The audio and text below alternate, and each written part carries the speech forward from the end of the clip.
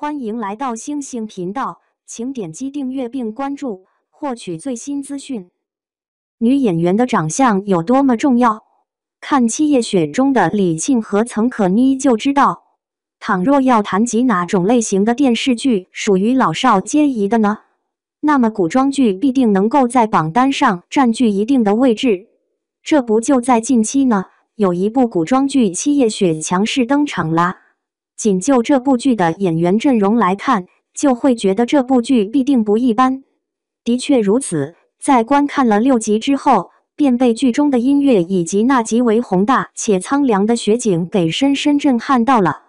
一开场之时，并未牵扯那些情情爱爱之类的内容，而是为观众们展开电视剧的背景故事，促使大家率先融入剧情当中。并且最为关键的是，剧中的演员们的演技并未出现糟糕的情况。就好比一直在古装剧中担任男主角的曾舜晞，这回在这部剧中也留下了不错的印象。一袭披肩的大褂往身上一套，看上去着实颇具风度，显得潇洒翩翩。然而在这部剧中，他并非最为令人惊艳的存在，直至女主角李沁以及曾可妮登场亮相，这才明白女演员的长相究竟有多么关键重要。李沁的演技与美貌并存。提及李沁这位演员，想来大家或多或少都会对这个名字留有印象。毕竟早在《庆余年》这部作品之中，她凭借着林婉儿这一角色，使得众多观众为之深深着迷。另外，在今年播出的谍战剧《追风者》中所饰演的沈近珍。然而看惯了她在古装剧中的扮相，再去看现代剧，着实让人难以言状的觉得别扭。再者来讲，在这部剧中，她的结局着实带有一种充当牺牲品的意味，令人看得极为不爽快。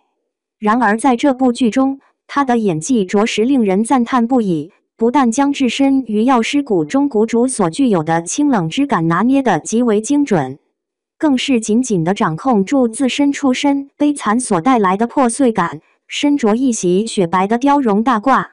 头发在风雪中杂乱地飘散着，简直能够把人的目光紧紧地吸引住。可以察觉到，他在剧中把往昔失去亲人时那种失魂落魄的状态呈现出来，而到如今已然独自度过了数年时光，其内心早就已然变得冷漠了。这前后两种心态的转变以及面容表情的细微变化，皆令众人看得极为畅快淋漓，为大家展现出了犹如教科书般的精湛演技。一登场，李沁的发丝呈现出极为凌乱的状态，其后的头发更是毛毛躁躁的，那件绒面外套也滑落至肩膀处，岌岌可危。她的脸庞被冻得惨白一片，眼睛里更是透露出茫然的神色，仿佛不知该如何是好的样子。然而紧接着下一秒，他的眼神却变得坚定起来。仅瞧见他拿起针给病人扎针的时候，他脸上的神色相较于之前变得更为苍白，眉头更是难以遏制地紧紧皱起，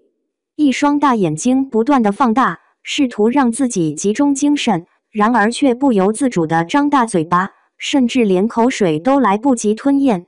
自身手中握着针，欲凭借针灸为病人展开治疗，可是却由于身患寒疾，致使双手不停地颤抖。然而即便如此，他身为药谷的首位医师，他所肩负的责任着实极其重大，绝不能只因自身患有疾病就对自己的病患视若无睹。这般情形将他身上的使命感描绘得极为鲜明透彻，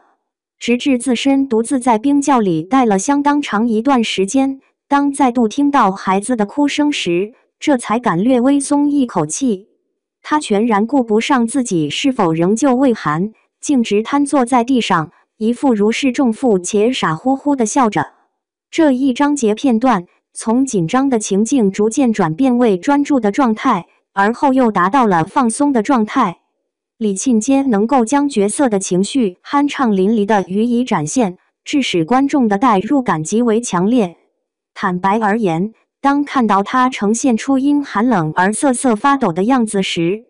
即便隔着屏幕，我都能深切体会到她那种瑟瑟发抖的感觉，这足以凸显出李沁的演技极为精湛且恰到好处。再看她在剧中的装扮，属于是第一眼望去便能察觉到她拥有着一种冰清玉洁的气质，举手投足之间都有着一种令人回味无穷的美感。由于自身乃是山谷里极为杰出的神医，故而在她的身上始终带有一种神性和仙气。那羽毛轻柔地贴合在衣物之上，再加上李沁那张毫无瑕疵的面庞，这般模样简直能够令人心生爱慕之情。电视剧的节奏极为迅速，每一集里都存在着诸多的大转折。可是女主李沁的面庞却始终在眼前不停地晃悠，这般情形着实让人心里痒痒的难以忍受。观看了这部剧之后，情不自禁地对剧组予以点赞，不管是衣服还是妆造，都将美人塑造出了其理应具备的美感，乃至还期望能够大声呼喊，务必让李沁与古装剧紧密地连结在一起。她这般长相大气的女主面庞，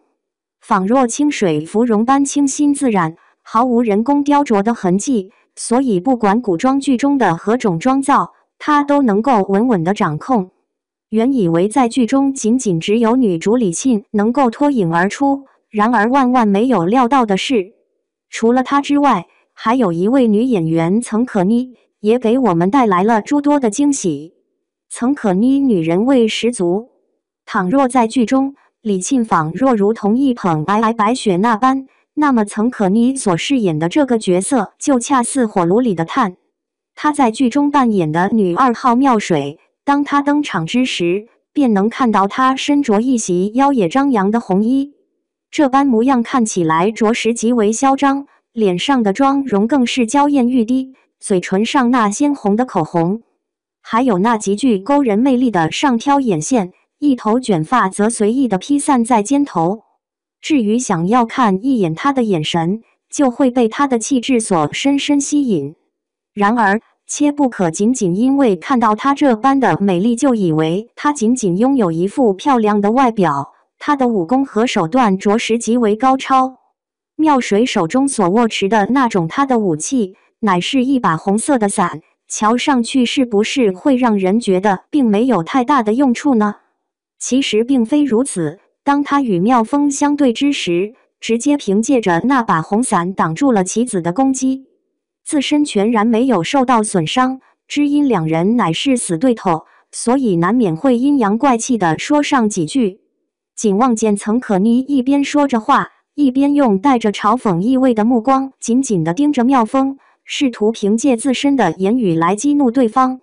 由于妙风所修炼的功法规定不允许存在任何情绪上的波动，所以当他看到妙风正在练功之时，直接闯入屋子进行捣乱。他缓缓从屋外走了进来，一边走着还一边轻轻地在手上拨弄着棋子，嘴里更是说着能刺激妙风的话语，脸上绽放出嘲弄的笑容。虽说在笑，但那坏心思显而易见，眼神极具魅惑力，看上去颇具女人味。在一回回沉重的打击之下，妙风的防线被戳破了，他蜷缩在床上的样子显得极为可怜。然而妙水见状，笑得极为开怀，淋漓尽致地展现出她那癫狂的疯女人形象。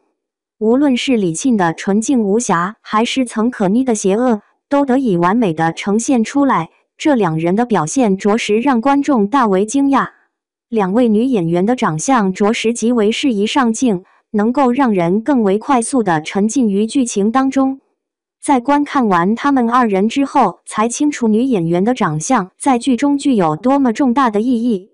期望两人在后续的剧情当中务必能够更好地发挥自身外貌方面所具备的优势，以此将电视剧演绎得格外精彩绝伦。